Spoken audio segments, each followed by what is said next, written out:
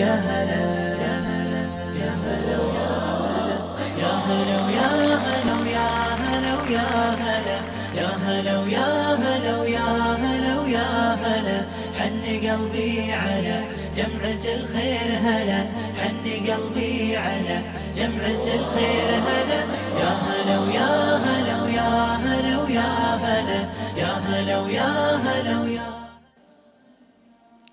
Bismillah ar-Rahman ar-Rahim. Assalamu alaikum and welcome to the program. It's a Saturday morning and we're coming to you live from our Sunning Hill studios right here in Johannesburg. This is ITV Networks. Great to be with you, and you know the drill. We're with you till 10 o'clock this morning, and as always the lines will be open. We're happy to take your calls.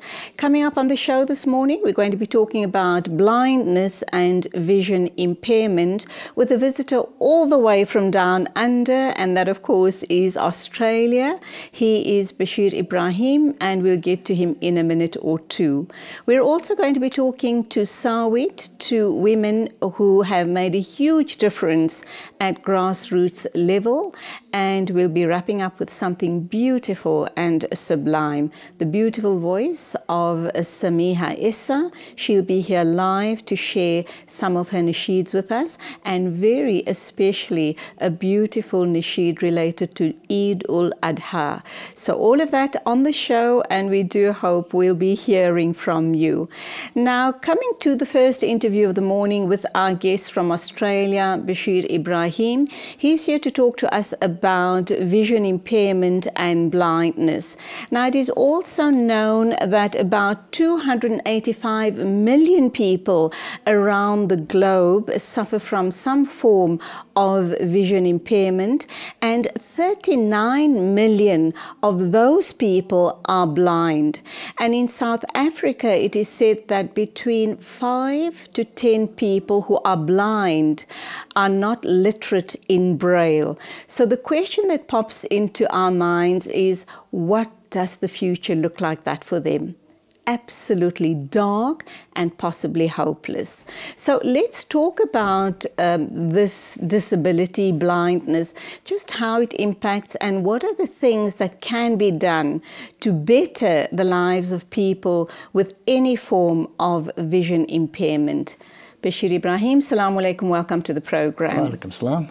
Lovely to have you here. Good to be here. Are you enjoying our country? I am. It's a little chilly, but it's not too bad. Okay, you are an ex-South African. You left the country, you migrated many years ago. Yes. I was born in Ladysmith, Natal, and my parents and brother and sister went to Australia in 1969. Yeah. Okay, so you firmly entrenched down under, but today we're going to be talking about something that's very close to your heart. We're going to be talking about people with low vision or vision impairment and people who are also totally blind. Now, how have you become involved, and why are you so passionate about this issue? I mean, I've read your bio and I was blown away. Okay, it's a calling, and I've been fortunate enough to fortunate enough to have the opportunity to work with so many people, both professionally and clients and families and so on, about the life. And losing your vision is something that we it's hard to understand unless you're in that. Sighted people do take it for granted, you're right, and it is very hard for us to understand what a world of darkness is like, or being locked in a world of darkness. And it's also, one of the things is that we take for granted the gift of sight. So Allah has given us this amazing means of looking at the world and understanding and things. So the soul, the window to the soul is your eyes. Oh, absolutely. But it's your brain that is actually seeing. So looking after your eyes, looking after your health is very important. But there are some circumstances where people have no choice, where disease or hereditary factors come in and they lose their sight as a result of accident, injury and other things. And so how does that impact upon your life? So making a difference and assisting people to go through that process. It's an ongoing process, as you can imagine, but I like to think of it that if you think about how it would impact losing your vision tomorrow on your life, what you would do. Think of the simple things. Getting up, dressing, showering, making breakfast, walking down the street, crossing a street, you can't drive anymore. So these factors, how can we improve the lives of people who have lost their sight, who are losing their sight, or who maybe in the future will lose their sight as a result of some disease or process that's going on in their life. So it's about learning for young children who are born vision impaired and blind, as opposed to older adults losing their sight later on in life, who've seen for many years, but who are now having difficulty doing their daily living tasks and so on. Frightening thought, absolutely frightening thought. But before we get into the heart of the matter, tell us about your studies. And off air, I asked you about your passion for working and trying to assist and make a difference to people who are visually impaired. You indicated no one in your family, have an impairment, a vision impairment. But I always say that when you are passionate about something, someone along life's journey has touched your life in pushing you in this direction. So tell us that little story, and also about your studies, because I haven't heard about this area of study, not in South Africa at least. Okay. I haven't heard about it. So that probably is something that is offered all around the world. It might be offered in South Africa, but I'm not aware of it. Sure. Well, I grew up with one of my best friends, Haroon, and he was born blind, totally blind, from birth. And we grew up together. We met when we were about 3 or 4 years of age, so very soon when we moved to Australia. And so we grew up, and he was the oldest of 6 siblings. And, his parents and, we all interacted. And we would do everything that kids do. Got into trouble, we were naughty, we did climb trees and things like that. But he's grown up since, as he was growing up through high school and so on, he used the white cane, and then all of a sudden he was learning Braille and then computers and so on. He's a computer programmer now. He writes apps for Apple. He does. He's a motor mechanic and so on. So I think subconsciously that had an inkling into what I was going to be doing later on. And then my mother, found this new course that was offered. So it was a small advert to come and try this new course at the university. It was a degree in disability studies, habilitation and rehabilitation, and the major was orientation and mobility. So that's working directly with people who are blind and vision impaired to become independent with their mobility, technology, and to daily living skills and so on. And that leads into vocational educational options and so on, and life skills as well. So that's where the transition from a friend who is totally blind and learning and growing up with him as normal. If it was Haroon, he's my friend, you might have to... And you didn't see that disability, you just accepted him for this whole person. Sadly, children, little children, even adults, are very marginalised when they have any form of disability, and I commend you for looking past his blindness. I think that Australian society is such that it's actually, despite what you read in the newspapers or see on the TV about the crackpots, it is actually a very egalitarian and a very humanitarian society. Socially responsible. Very. And human rights is very, very important, okay? So understanding, inclusion, access, all these things are taken very seriously, but they're put into practice. They're maintained, they're developed, opportunities are provided for people with disabilities and so on. Unfortunately, around the world, the disability or the impairment becomes a handicap.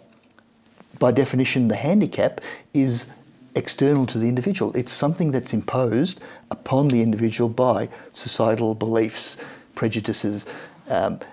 Someone in a wheelchair getting to a building, there's no ramp. So you say, come in the front door to everyone else, but they have to go out the back and come in for wheelchair access. So that's not accessible. So these principles need to be put into practice if they're to mean anything. So this idea that an individual has the right to education, to community participation, to be part of society and not apart from society is very important. I know that you travel up and down to South Africa because you still have family members here. What have you picked up? What is your sense of the support structures in place for visually impaired people in South Africa as compared to Australia? It's without being critical, there are gaps, significant gaps. But the most important thing is that fortunately the family unit or that support within, not the nuclear family, but the extended family is still evident.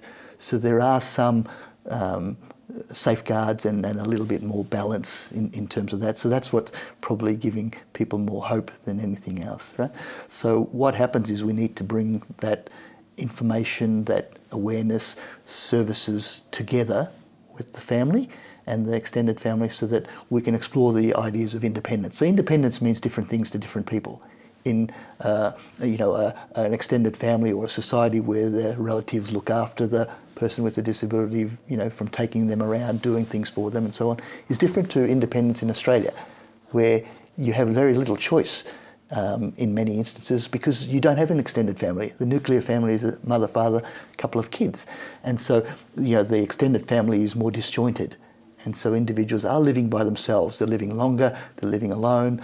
They need to be able to do things and be independent in terms of doing their own washing, cleaning, cooking, shopping, walking around, travelling, all those sort of things, going to school, university. And so that, out of necessity, has become part of the service development where we need to support those individuals in a society where there's less support from an extended family and community participation. So there are many positives here that we can work on, but then we can also bring capacity, we can bring support to the family who then need a break and also who need support themselves in order to promote that independence and participation. Okay, let's go for our first ad break. I'm talking to Bashir Ebrahim. He's here from Australia, talking about the passion of his work, which is trying to make a difference in people's lives, people with obviously people who are totally blind and people who are visually blind. And I think, I'm more than certain,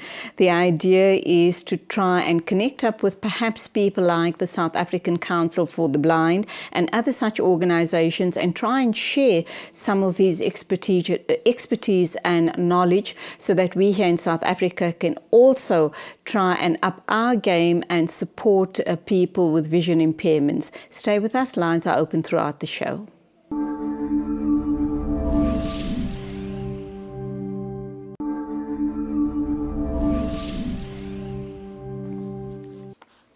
Welcome back. Bashir Ebrahim is our first guest. He's a visitor from Australia, talking to us about visually impaired and blind people. He has a degree in that line of work in Australia. I'm not even certain if such courses are available here in South Africa. And I think we here should be waking up to that reality, not only for visually impaired people, but people with any and every type of disability. If we have the type of professionals that can help them get their lives back on track, then just imagine the possibilities in South Africa for all people. Bashir, you presented a paper in Canada a couple of years ago, and it had specifically to do with guide dogs, and they're absolutely integral to the life and really the well-being of a blind person. Tell us about that and tell us about that area of your work. Sure. The paper was a joint paper with a colleague of mine from the UK, and it was specifically about the use of dog guides, seeing eye dogs, guide dogs, by blind Muslims around the world. So that was specifically about the myths, the prejudices and the misunderstandings about using a dog guide for your independent mobility. So that was the focus of the paper, and that was in Toronto in Canada. How well was it received? And I'd also like you to share some of those myths with us. Sure. It was a plenary session, so there would have been about 500 delegates in the audience, who came to that, and it was very well received. So since then, I've presented that same paper, or adaptations and advances 3 times. So at different conferences and so on, as plenary sessions. And some of the myths that we talk about is that the dog is unclean, that it's not permissible in Islam. That's the biggest issue, isn't it? And so on. And so we there are many schools of thought. Yeah. However, the bottom line is that 10 to 20% of blind people around the world, and particularly in Western developed countries, only about 10 to 20% of the total blind population actually use dog guides. It's a very specialised area that either an individual is ready for and prepared and has the responsibility to undertake, whereas the majority of people will use white canes. But it's an option for those who use it, and it's a wonderful form of companionship. And we talked about the nuclear family and so on, people living by themselves. So, and let me just interrupt you here. Despite the fact that we talk about nuclear families and extended families, even that is breaking down in South Africa. The whole system around extended families, because of the disbanding of apartheid, people are now moving into the suburbs. They're moving far away from, their immediate families, extended families. So those ties are also being diluted because of the nature of the way we work and where we play and where we live.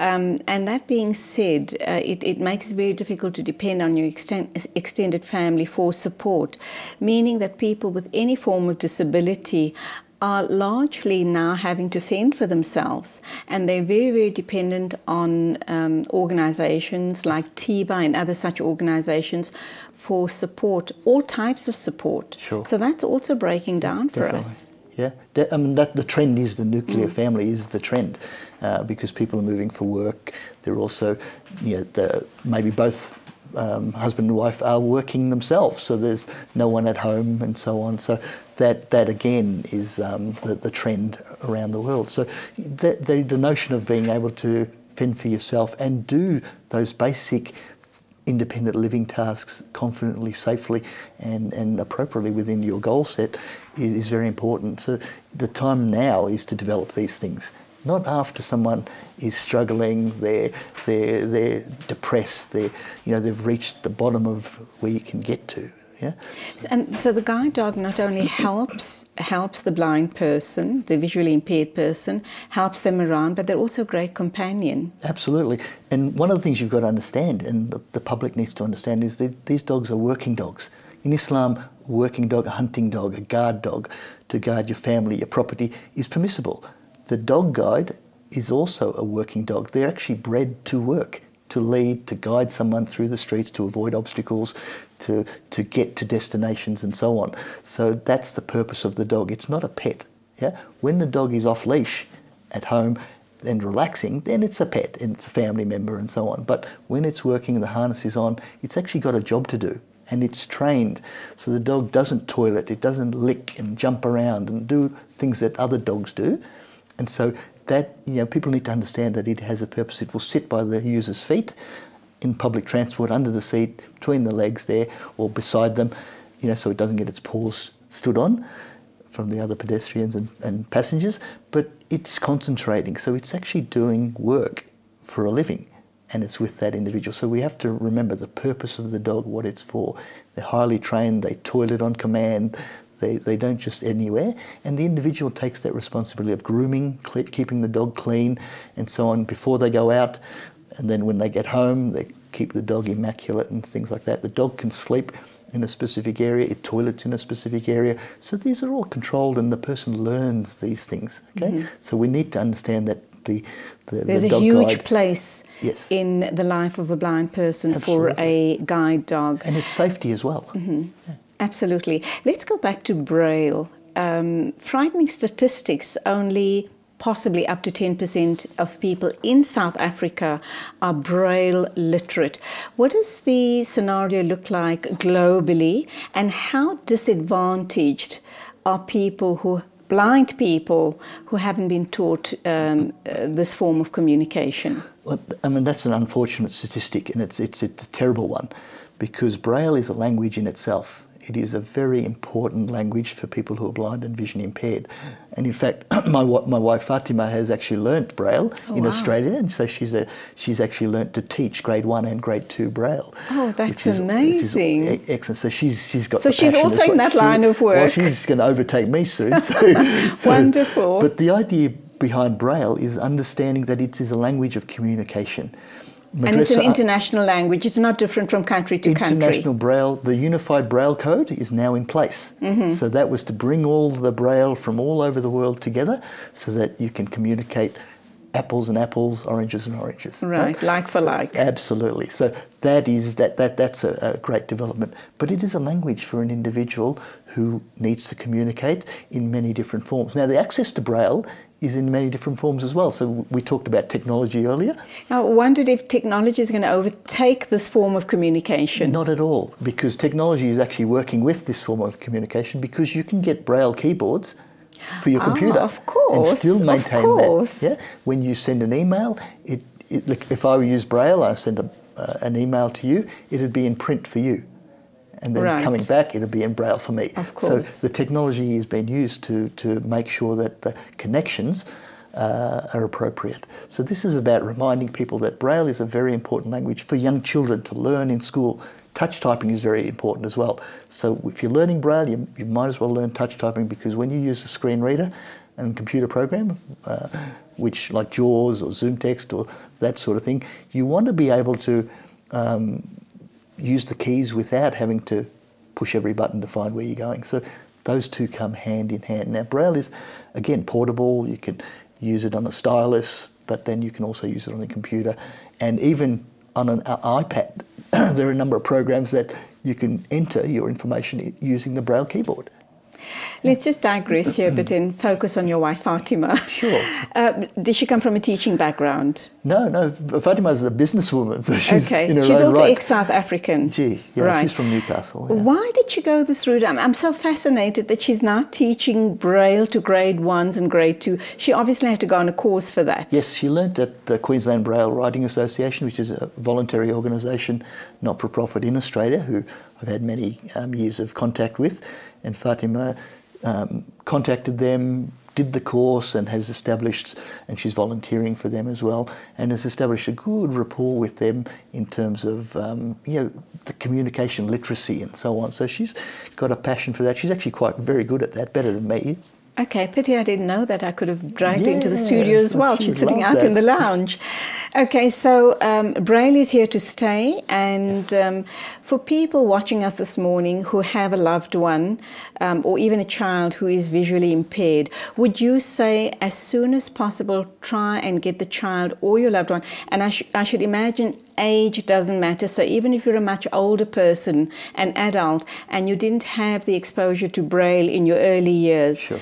That you should still go and learn Braille? Absolutely. I mean, the thing about I'm too old, my fingers aren't sensitive enough, you might have diabetic retinopathy or diabetes with the peripheral neuropathy. I mean, and so sensitivity is a bit dulled in your fingertips and toes and things like that. Age isn't a barrier, yeah?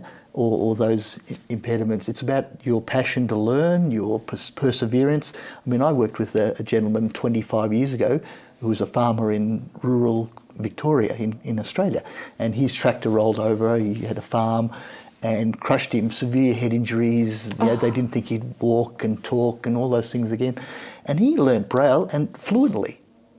Absolutely. I mean, he had horrific injuries and mobility around his local area. We taught him, and he travels, walks miles and miles every day. So it's about drive, it's about the opportunity, but the opportunity is the big thing. Do you have access to that learning, that curriculum? You can do Braille by distance, believe it or not. Oh, wow. So, again, technology, we can harness it, we can use it in many different ways. We can have Fatima, my wife, could Skype you, and then she could teach you, yeah? And so, there are lots of different ways. We could have that tool available in South Africa via Skype. Yeah, so we could hook up with Fatima in Australia, yes, and then expose ourselves or our children to that modality. Definitely. And even the work that Fatima and I are doing in terms of in South Africa, there will be opportunities for people to Skype us. And we can, again, with Tiba and Madrasa An-Nur, where we have connections with them, and so we're supporting them and they're supporting us, and we can work together, and slowly we can start providing some independence and train people here, and work with the other organisations that are doing a wonderful job, but they're overwhelmed. Right. And so, bringing more resources and learning and capacity building and enhancement and empowerment, and that's what it's about. You mentioned Madrasa An-Nur. That's the madrasa in Pietermaritzburg. Yes, it is, yes. I think it's the only madrasa, Muslim-run organisation for blind children and blind people. Am I correct? I believe it is, yes. So, alhamdulillah, they're doing marvellous work, and I'm so pleased to hear that you're working closely with them. What else are you here to do in South Africa? I know you mentioned Tiba. Yes. You're working closely with them. What about the council, the South African Council for Blind People? Because I'm more than certain there's lots of expertise, or perhaps the Department of Education, that you can share with us, or we can form some form of a partnership with you. Sure. I think your expertise is sorely needed here in South Africa. Fatima and I are exploring the options, and through connections with yourself and T-Bar and Madrasa Nur, we hope to build those networks and establish those partnerships and linkages. And so that's the mission at the moment in this trip. We will be coming here because we want to visit family. It's a great place to visit and so on. But there's a lot of work that we can do. We're about to work with the optometrist in Newcastle, Faisal, who's offered some space and things, and talk with his staff and so on about low vision, and then within their practice look at the network that they have. So by talking, from small things, big things grow. So we can work with him, inshallah, get introduction to other optometrists, start working to the orthoptist and then the ophthalmologist, and then look at occupational therapists, and slowly build into the educational sphere as well. So this is about growing the network and working in where we can help, contribute and add value. Because we don't want to, it's got to be So positive. you're doing your social responsibility bit as well, inshallah. Yes. You mentioned ophthalmologists. Please do get in touch with Dr. Aziz Valiallah. Okay. He's a well-known ophthalmologist in South Africa and works, the community, or most people do consult with him. Sure. So maybe, something can come of that meeting as well. But let's look at the issue around low vision or vision impairment as opposed to blindness, and people who are very short-sighted, who have any form of visual disabilities. How do they distinguish, I'm in this category, sure, I am now possibly termed as being visually disabled or impaired? Mm-hmm. The spectrum of blindness. All right, can you just hold sure. that? Let's take a call and then we'll respond to that. Assalamu alaikum to our caller. Welcome to the show. Walaikum salam. I have a friend in Durban that is blind, and she doesn't have anywhere that she can go to. No one comes to visit her. There's no Islamic organization organized in Durban, and the only thing that she is able to do at the moment is to use the telephone. And her family has given her that privilege just to use the phone whenever she feels like, and that's all she has. Oh, shame. That's terrible, which means that's her only link to the outside world. Yes, it's the telephone. And occasionally, if a friend helps her to go out and do little shopping or whatever. But there is nothing constructive in Durban, in the Durban area. Okay, let's see what our visitor can tell us about, perhaps some form of assistance or support for your friend. Shukran very much for your call. Shukran, yes. Salam. Shukran to him also for coming to talk about the people that are having problems with their sight. May Allah reward him. Ameen. Assalamu alaikum. Wa alaikum salam. Okay, you're a visitor here.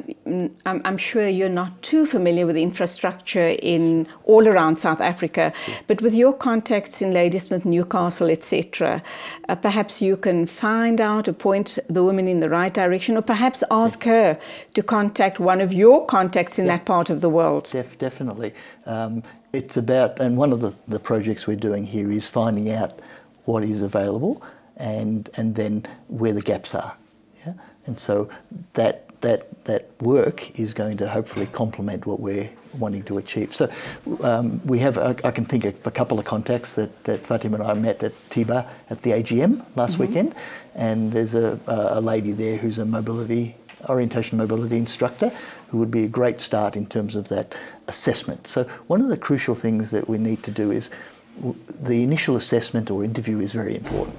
Because when you're talking with an individual, it's about their goals, their aspirations, not what I think they should be doing or the family member thinks that they should be doing or shouldn't be doing. It's about, all right, well, what would you like to do, and them expressing their need, because motivation comes from what your goals are, and so understanding what it is that you would like to be independent with and receive assistance with and to do.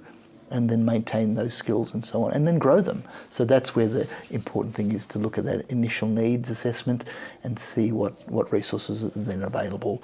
So it could be mobility, providing her with some training in using the white cane, for instance. And people think, oh, it's just a white stick. Well, it's actually not. The techniques that people use with the cane are very well grounded in theory and practice from both Europe and Australia and the US, and in terms of where it came about was from those people who were blinded through war and injury. And so the systematic ways of navigating, walking around, knowing where you're going to step next. So what I'm important. hearing is that mobility and awareness is crucial as far as blind or visually impaired people are concerned. And you still need to respond to my earlier question, but what I do want to say to the sister who called in is I would suggest that you get in touch with the South African Council for Blind People. They have offices throughout the country, so get in touch with them, and inshallah they would be able to assist or give you contact details or put your friend in touch with a social worker. I don't believe that there aren't any support groups in Durban. There has to be someone. Durban is a major centre, so please get in touch with the South African Council for Blind People, or you can get in touch with TIBA. They're based in Lenasia, and they would be able to refer you on. Sure. That's the best piece of advice I can give you. Would you like to add something as well? Absolutely. TIBA, Faranaz Waja is the social worker there. And so if Faranaz Waja. Yes. Okay, there you go. If she contacts Faranaz, then she can then put her onto the caller onto the local Wonderful. services. Okay? So my question about how will I know that I'm, technically, or I'm technically classified as a blind or a visually impaired person? Sure. So when you get your eyes tested by an ophthalmologist, an eye specialist, a doctor, or an optometrist, a professional trained in vision assessment and so on, diagnosis, there is a spectrum of vision. Right, normal vision, right? So normal vision through to blindness. Right. Now, in between there's a huge gap where we fill the categories in. All right. So when someone's measured, there's a statutory requirement for driving, for occupational tasks, and then low vision, blindness, and so on. Okay. So when someone's eyes are tested and there are two mechanisms of vision. One is we're looking at each other now. When you're looking at a computer or your phone or concentrating, you're using your visual acuity, your central vision.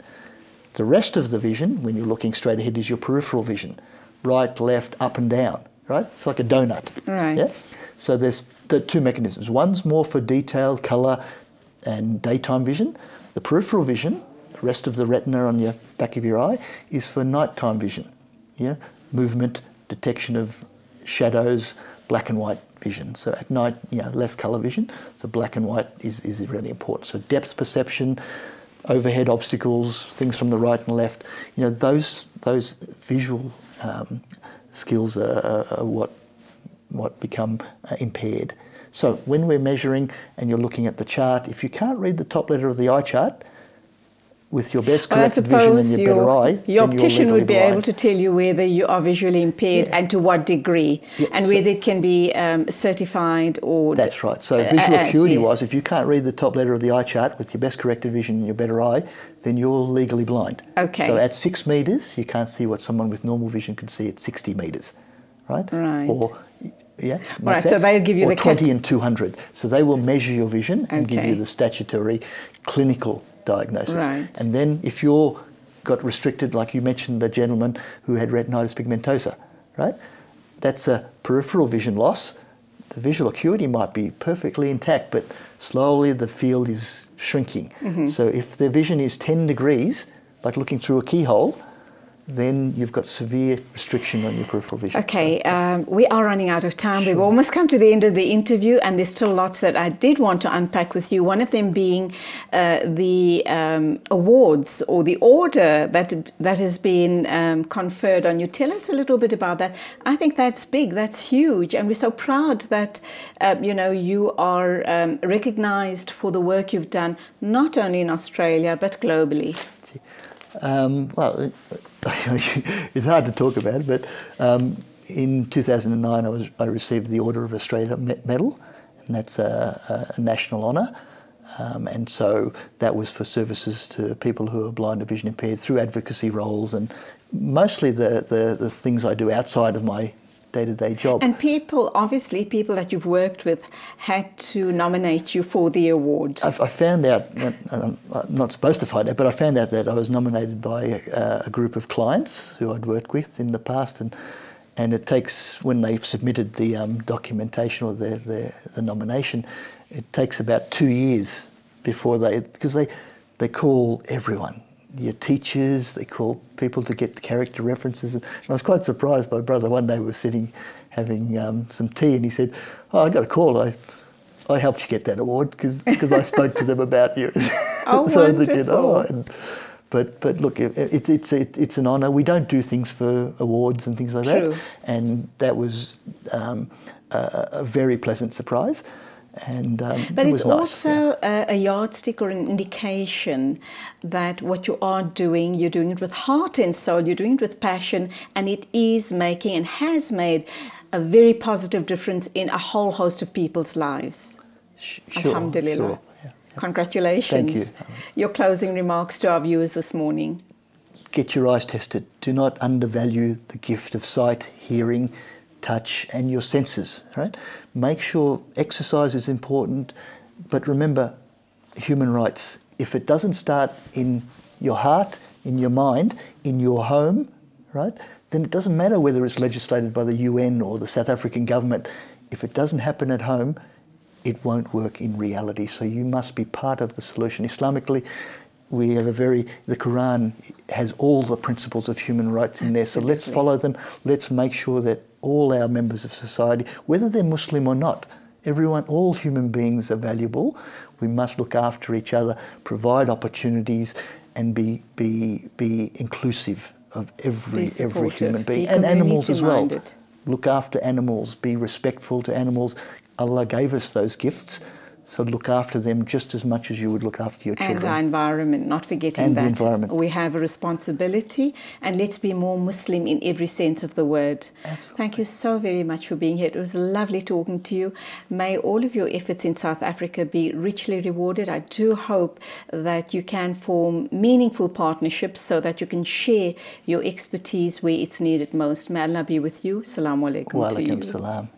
That was Bashir Ebrahim talking to us about the work that he's doing. It's about mobility awareness. It's about helping people, trying to get people on track as far as causes, education and awareness is concerned for visually impaired and blind people, not only in Australia, but all around the world.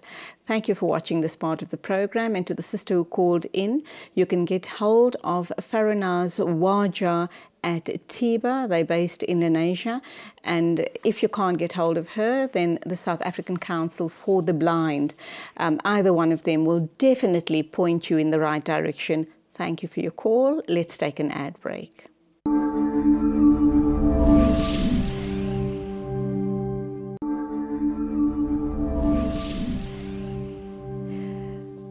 Bismillah ar-Rahman ar-Rahim. Welcome back, and it is still Women's Month, but we don't need a Women's Month for us to focus on women's issues and to meet dynamic women who work at grassroots levels, really making a difference in our communities and societies as a whole. And I have two very dynamic women here.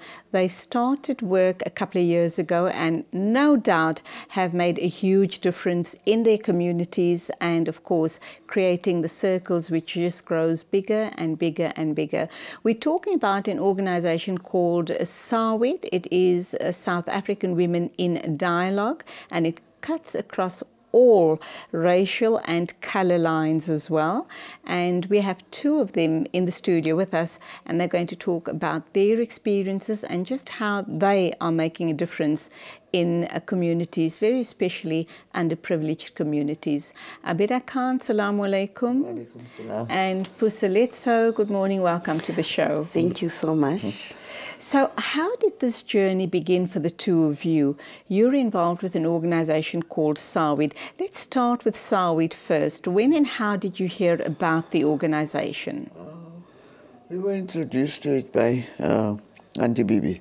Right. She had a meeting, or I think it was November 2004. And from there, we decided, we'll go ahead and try it. And it sounded very good because it's open to any woman. It's a women's movement, right? Non-partisan. It doesn't matter which political party you belong to or anything like that. As long as you're a woman, you're part of Sawit automatically, right?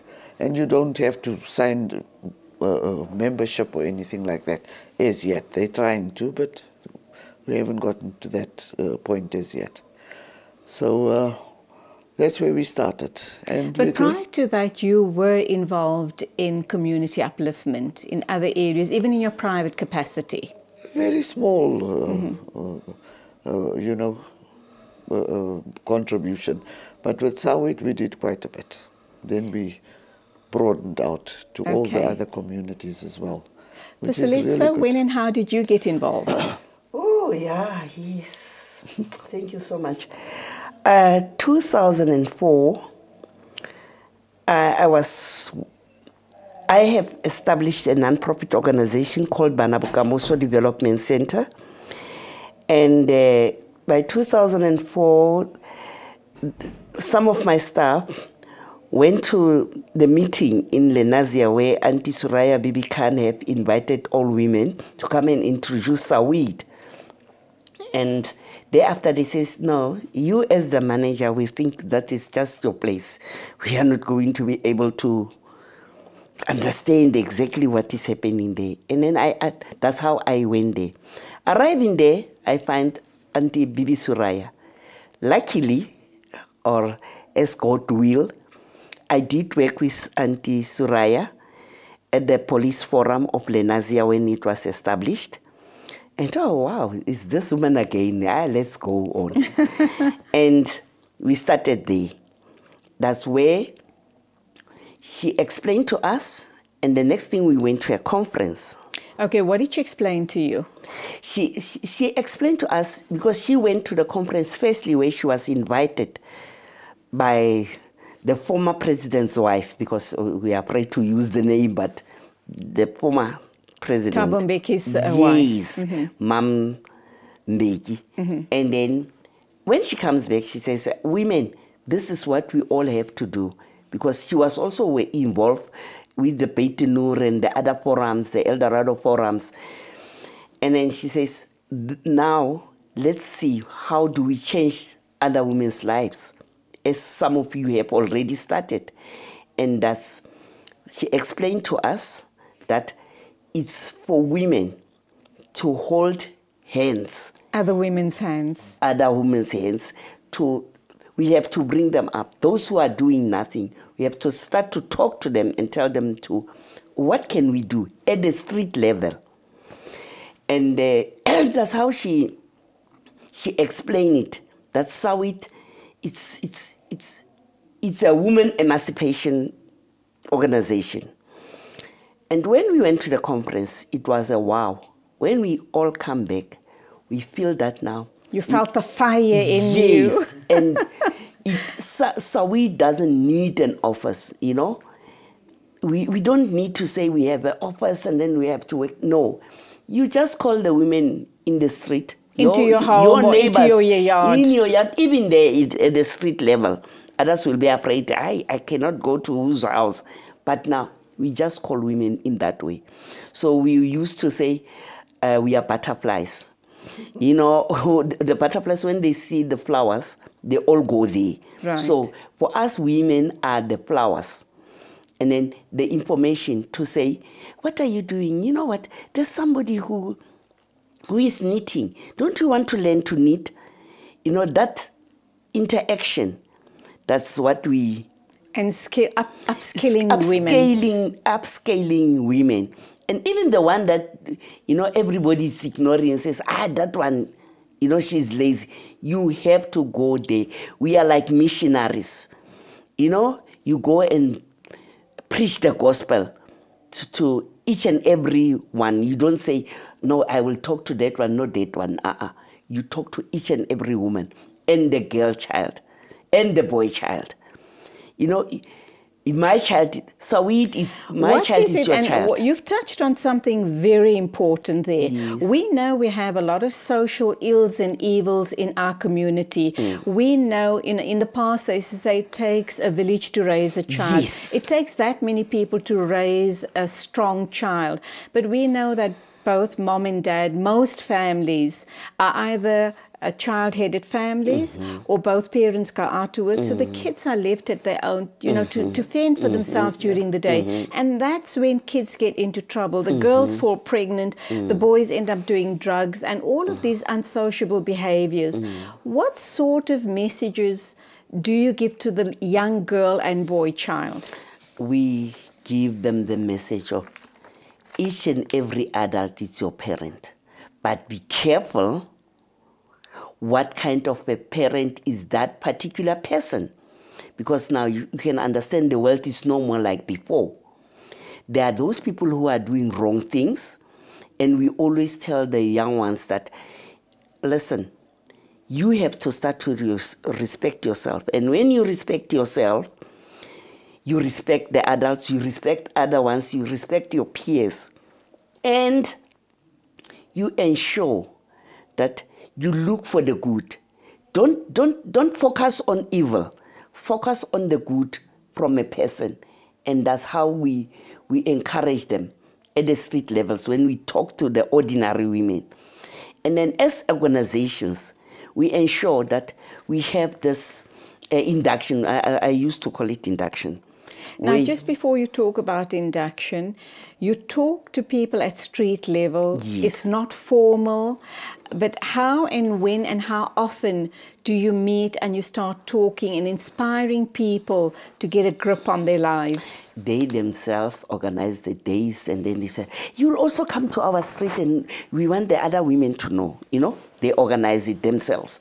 And the whole block, they feel that they all want now to come. They come and consult now. They come to my house.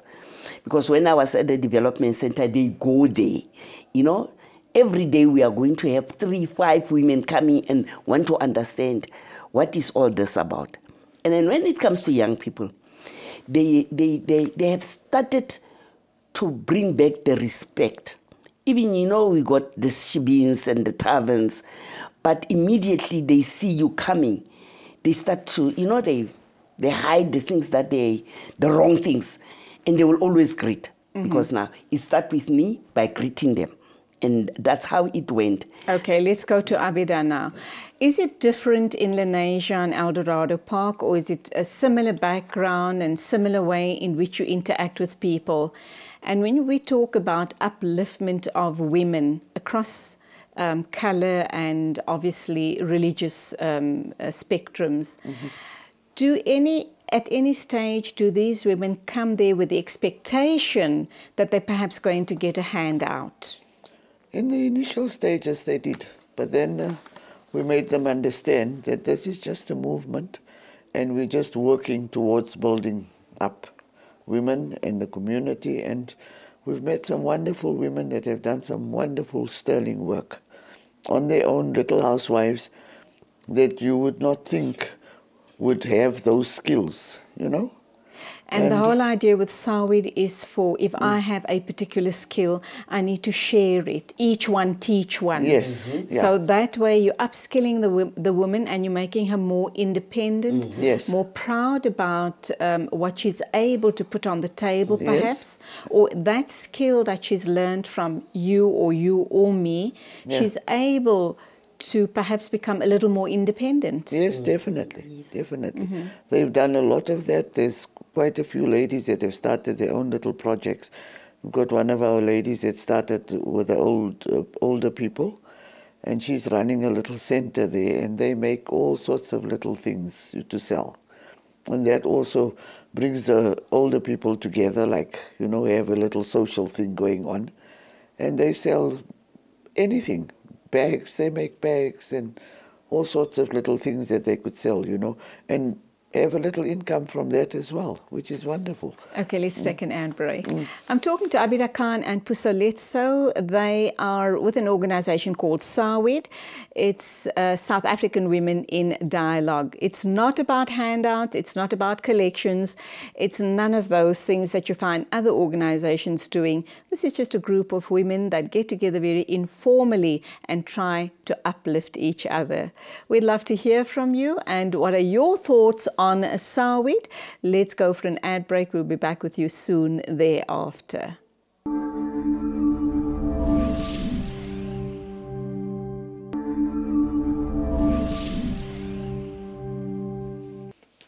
Puseletso Madumise and Abedha Khan are our guests this morning. They're from an organization called SAWID, South African Women in Dialogue, and they work at grassroots levels. There is absolutely no hierarchy, no fancy offices or any fancy paperwork that gets passed around. They work on the streets at grassroots levels, and they have and continue making a difference.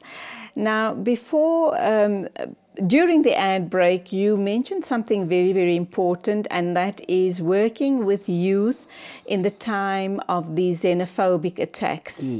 Let's just hold that thought for a minute. Abedha, what makes someone like you, well, both of you for that matter, give of yourself and get involved with this type of work? I mean, there's really nothing in it for you. No, not really. You don't get paid or anything of the sort? No, you don't get paid. But why do you do it? You get pleasure out of it to see people moving forward and achieving, you know, something in their lives that they can perhaps make a little living from. Not a fortune, but at least they can do something. And it makes a difference. And you learn a lot about other people's cultures, you know, and they understand you better. A lady said to me once, "You won't have tea in my house." I said to her, "No, why not?" She says, "No, you people don't." So I said, "No, our only restriction is as long as you don't have pork in your house or alcohol, I will have a cup of tea in your house. There's nothing wrong with that. We are forbidden from that because We're of forbidden religious... to eat that stuff, but I can still have a cup of tea with you." But I said, as long as you don't have that in your house, I can have a cup of tea in your house with pleasure. It doesn't bother me. So your work also then helps dispel these type of myths. Yes, exactly, because people have these myths in their heads that you won't eat in their homes because you find them inferior or something. And I said, no, it's nothing like that. That is the only two things that we are forbidden from, and if you do have it in your home, I will not feel comfortable to eat in your house, right? But I said, if you don't, so I'll have a cup of tea. You guys at SAWID are responsible for breaking down barriers and building relationships. Exactly. Alhamdulillah, that's amazing. Yes. Let's talk about how active you guys were in the time of the xenophobic attacks. Did you really make a difference? Oh, we did a lot. A lot. Like in Vlakfontein, we never had that thing. And remember, it Why was not? fire. What did you guys do to prevent xenophobic attacks? Because the women, the mobilization to the women, and immediately there were a group that wanted to start that, and they did know who to consult, and they did know that when we go to Madumise, she's really going to make means. This is not going to happen. And I was from a meeting. And I think I was from the conference of SAWID, by the way. It was on our last day when I arrived, and then I find groups on the street, and the other woman says, "Oh, at least she's back." Then they ask me, "Hey, there are people they are saying they are going to ban these shops and all the foreigners." And I said, "What are you talking about?" They said, "Yes." And then I went to the group, and I asked them, "What's wrong here?" "Yes, these people came here to South Africa." And I just take my phone, I said, "I'm phoning the police now." And I did. And I phoned the councillor. Within 10 minutes, the stability was there, the police was there, the councillor was there, the other community leaders was there, and they dispersed it, and it was done. It never, ever again. It's very important. Attacking the Pakistans, the Somalis, but not in Vlakfontein. And now it extended, and then, because now Soweto, we are in Region G, Southern Forums, South Africa Women in Dialogue, Southern Forums. That's what we called ourselves when we launched it. And it was on the 8th of March, and we did pass the message that your child is my child, your mother is my mother, your father is my father. We have to respect each other. We don't want to know about your color, about your nationality, but we are a human being. We are all Africans. And the message was spread so clean, except at the areas where women are still ignorant, because we don't have to run away from that. We still have women who feel, they feel it's me, and you cannot talk to my child. But most of the women in Region G, they have waken up, because now they see the diversity. When we have our activities, like when the Princess of Belgium, the Princess Yes. of Belgium came to Orange Farm. And then we invited all women. And just that little thing have made them to say, no, we don't have a reason why should we fight each other, except the hooligans, because the hooligans are still there. And this evil behavior of people is there. But we really feel... Right. You've made strides and you've made improvements in a lot of areas. Alhamdulillah, you've uplifted women, you've given them skills. As you said, some women are now able to feed their families with the skills they've learned from interacting with you guys. And you're going to continue doing that because I know Auntie Bibi's told me that the organization is growing by leaps and bounds. And even if you join SAWID and you're not able to do much for anybody else, you as a person in your own capacity, you are empowered, you're enlightened, and you can just make conditions better for yourself and your immediate family. And that is a start, and that's a great start. But I know that you're reaching out very, very widely. Now, Puseletso's just touched on a very crucial issue, and that's the issue around hooliganism. We know that that is the reason why we see the huge crime levels, the house robberies, the killings, hijackings, etc., etc. And we also know that that is directly linked to drug abuse. What is your focus as far as that is concerned? Because if you start at grassroots level, you know that you're going to make a great impact. Abedha, your thoughts? Look, we've tried, with some of the kids, but haven't had a lot of success because in the first place, you're not sure where they are and you're not sure who they are. And people accuse people of things and you're not certain. So you can't go directly up to the person and say, I believe you're taking drugs, So you need to find out a little bit more about that and be very subtle in the whole issue. But you do know that you collectively as women have got, you truly have the power. You can turn the tide. Yes, you can definitely try, your best as much as you possibly can. But it's very difficult. That's one of the worst, I think, scourges in society is drugs. But what do you think? But I think we as Saweedians, Southern Forums, I mean, if you could stem the tide of xenophobia, then I think if you people start working slowly and surely against this scourge, that we can overcome. We did already. There were drug dealers at MH Jusap. They were arrested. It doesn't matter, they have released, lately it's a rumor that one of those guys have been released. But we did put on, we stamp on our feet and says, not our children.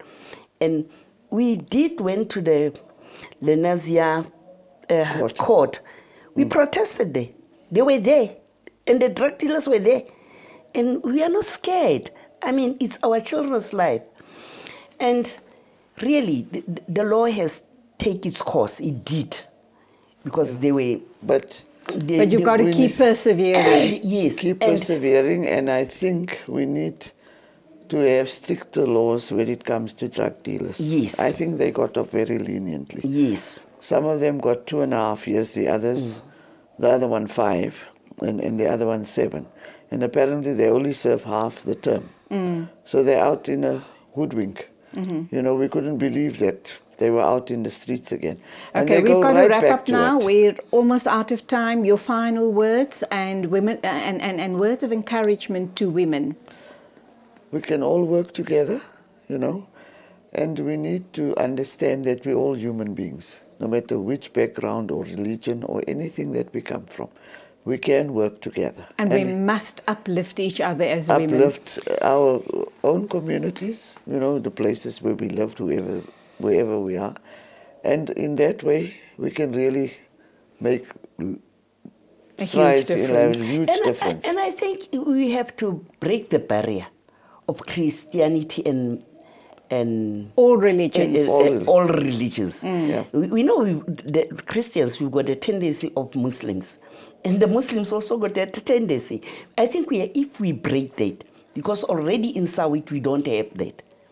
And then so color and religion is what you need to break down. We have to break down. And we also have to say our government, the policies of our government when it comes to justice, you know, the law, it has to be tightened very strongly, and our advocates and our lawyers, because they are the ones who are protecting the wrongs. And unfortunately, that's where we have to leave it. Two extremely strong women from Sawit. Thank you for coming in, sharing your heart and your thoughts with us this morning, and please go on igniting those other hearts and those other lives.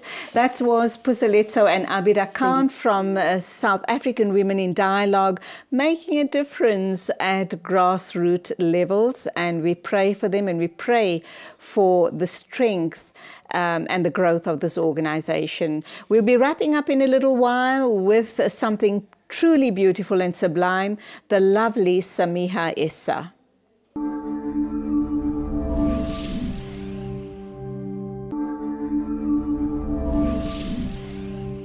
And welcome back. We're into the final segment of the show this morning, and I did promise that you're in for a treat with something truly beautiful and very sublime indeed. Two beautiful girls in the studio here with me. They've touched my life in a very positive and a very special way. Sameeha Essa is the girl in question, and her mom Anissa is here as well. And I remember going back almost 2 years ago, Sameeha was one of my first few interviews, and I was so taken aback with this young little girl that was so filled with talent, and just the comfort she gave me by being in the studio and sharing her beautiful voice with us. So let's welcome the two gorgeous girls in the studio, Sameeha Essa and her mom Anissa. Assalamu alaikum, welcome. Wa alaikum salam. Sameeha, it's great to have you back in the studio. It's lovely to have you here. How do you feel being here with me again? I'm really excited. As am I. I'm truly excited to have you. Now, we had a chat a little while ago. In fact, I had the chat with Mom, and I wanted you to come and do something special for me on Eid, but that wasn't possible, and Mom promised that you'd be here for Eid al-Adha, and here you are. You're going to sing a very special song for us. Now, you're sharing 2 songs with us today. Okay, before we get to the songs, how has life been? It's been really good. I've just won the Ilam Arts Festival. Oh yes, congratulations. Jazakallah so much. And I've met so many different new artists. And yeah. Wow. Are you doing any work in the future with the new artists? I'm doing another song with Tariq Wais Malinga. Oh, mashallah. I can't wait for that. Now, let's share your first song, and then which song? You're going to share an Eid song with us, a song on Eid al-Adha, and you're going to share the song with us that your winning song at the Ilm Arts Festival. Which one are you doing first? I think I'm going to do the Ilm Arts Festival one first. All right, there you go. You're going to stand up to do the song. Okay, what is the song called? Kun Anta. There we go. Bismillah ar-Rahman ar-Rahim. لأجاريهم قلدت غير ما فيهم فبرأت شخصا آخر. Okay, sorry, sit down. We can't get you in a full shot. Marv, let's start again. لأجاريهم قلدت غير ما فيهم فبرأت شخصا آخر كي أتفاخر وظننت أنا أني بذلك فزت غنى فوجدت أني خاسر فتلك مظاهر لا نحتاج المالها كي نشتري جمالها جوهرنا هنا في القلب لا نرضي الناس بمالها نرضى لنا حالها ذات جمالنا يسوع يتعالى جزاك الله. Mashallah, mashallah. Anissa, it obviously requires a lot of discipline and hard work. It's, you know, Allah's blessed everyone with this particular talent. Sameeha has been blessed with a beautiful voice, but it doesn't come without hard work and discipline and a lot of support from mom and dad and the rest of the family. Most definitely. Sameeha's got to be very disciplined. You know, the minute she gets homework, she's got to sit the same day and try and get through as much of it as she can. She loves just listening to new songs, you know, finding new nasheeds, finding new things to sing. You know, we're constantly changing and your taste constantly changes, and she's a growing child. So she's constantly trying to find new material, and in particular for the Ilm Arts, she had to sing something, a cover song. Right. So somebody else's music. So it was quite an intense procedure, and she did all the groundwork by herself, and eventually she was like, I've got the song, you know, listen to it and tell me what you think. And alhamdulillah, Allah has blessed her. Ameen, Ameen, Thumma Ameen. I remember I bumped into you on that day and you told me that she has entered the competition, and you told me also that the talent is so great that you didn't think she stood a chance. And then later when I met you, you told me that she'd actually, or I think we had on a phone call, you told me that she had won. So congratulations once again. What does that win mean for you? So that win allowed me to perform at the show later that night with all the other artists like Julie Alli, Mohammed Yasin Mohammed and Rashid Bika. And that also means lots of work with other artists, joint work, collaborations with other artists. Are you hoping, inshallah, one day to go overseas and go and, you know, go to all these nasheed shows all around the world? Malaysia, UK? Inshallah. When's that going to happen? I'm hoping this year sometime. Okay, okay. This is now our Eid special. Eid is on Friday, inshallah. Lots of du'as that everybody, families all around the world have a wonderful Eid al-Adha. And of course, our loved ones that are in the holy lands performing Hajj. May Allah subhanahu wa ta'ala make it easy for them and accept all of their du'as. So are you ready for your next song? Bismillah.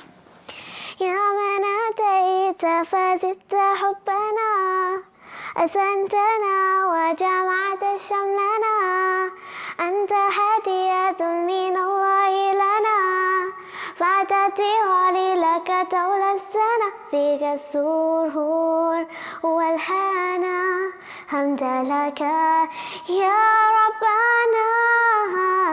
Eid on fire, let's enjoy this happy day. Eid Mubarak, come on, let's celebrate, celebrate. Let's celebrate, Allah, Allah. Thank you for this day. Feeling so good, smiles and greetings everywhere. Eid Mubarak to everyone out there. All families together and celebrate. Today's the day, so come on, no time to waste. Sometimes the world takes us so far, though miles apart. Today you're in my heart, Eid on time, let's enjoy this happy day. Eid Mubarak, come on, let's celebrate, celebrate. Let's celebrate, Allah, Allah. Thank you for this day. Jazakallah. MashaAllah, what a beautiful Eid present. I thoroughly enjoyed it. Now, the last time you people were here, I know I heard about another album that was on the cards. How far down the line are we with that? Actually, we haven't started. We're going to be starting soon, like, I think. It's a lot of work, is it not? Why? And my mother has to answer that question. I think, for the first year and a bit, we were so busy with shows almost every weekend that there wasn't time to sit and write and reflect. And we've, just before Ramadan, she released a single with Tariq Malinga called Salamun Salam. It's available on her CD Baby page as well as on Tariq's album. And we've just started now, back with the producer, and inshallah, we're hoping that by end of next year or so that we'd have another album ready, inshallah. And Issa, her first album, which is Right Your Passage of Time, you actually wrote all the songs, did you not? She did. I think that's amazing. So I can see the talent runs throughout the family. What sort of material are you busy working on for the next album? This time round, we haven't actually chosen a theme. In fact, Sameeha has been choosing the type of beats and the type of, the speed of the music and all of that. She's been choosing that this time round. And we're trying to focus a little bit more on things that are pertinent to her age group of children. So things that they are exposed to. So, which makes sense, because that is, as much as we as adults appreciate her beautiful voice and the type of songs she renders, she also needs to identify so she can be more passionate about it. Yes. And also, at their age, they are faced with so many challenges. Oh, true. And they need role models. So we're trying to look at, they've been such great Muslimas throughout the world and over time. So we're looking at their life stories and trying to gain inspiration as to what we can take out of their lives and impart it to others through nasheed. Inshallah. Inshallah, alhamdulillah for that. I just think it's amazing. You are truly blessed to have such a gifted child. Every child comes as a gift from Allah subhanahu wa ta'ala, and every child comes with something special. But I always say that a singing voice is truly an extraordinary gift. So do embrace it with all you have. We're going to close off now. What would you like to say to everybody watching us today? Eid Mubarak to everyone, and I hope you have a lovely, blessed Eid. MashaAllah. Anissa, your closing thoughts? I would like to wish everyone gone for Hajj, an accepted Hajj, including my brother and all the crew that are out there. Yeah, I'd like to wish everyone a Hajj Maqbool and Hajj Maqbroor, and I pray that everybody has a lovely day, and please remember us all in your du'as. Ameen, thumma ameen. And that brings us to the end of the show. And the moment Hajj is mentioned, my eyes just well up with tears. And of course, Allah subhanahu wa ta'ala grant each and every hujjaj Hajj Maqbool, Hajj Mabroor, inshallah. And don't forget, we have our Hajj special, which is being beamed out throughout this coming week. I will be with you on Monday, Tuesday, and Thursday morning from 10 to 11 with memories of Hajj. So don't forget to join me then. And of course, all the other crossings over to the Holy Lands and all the other special Hajj programs that we have for you. So keep tuned to ITV for the bumper special, the bumper Hajj special. Till Monday morning at 10 o'clock, it is Khuda Hafiz from me, Julie Alli, and a big thank you to the Let's Talk production team. يا هلا يا هلا يا هلا يا هلا يا هلا يا هلا يا هلا يا هلا يا هلا يا هلا يا هلا يا هلا يا هلا حن قلبي على جمعة الخير هلا حن قلبي على جمعة الخير هلا يا هلا يا هلا يا هلا يا هلا يا هلا يا هلا يا هلا يا هلا يا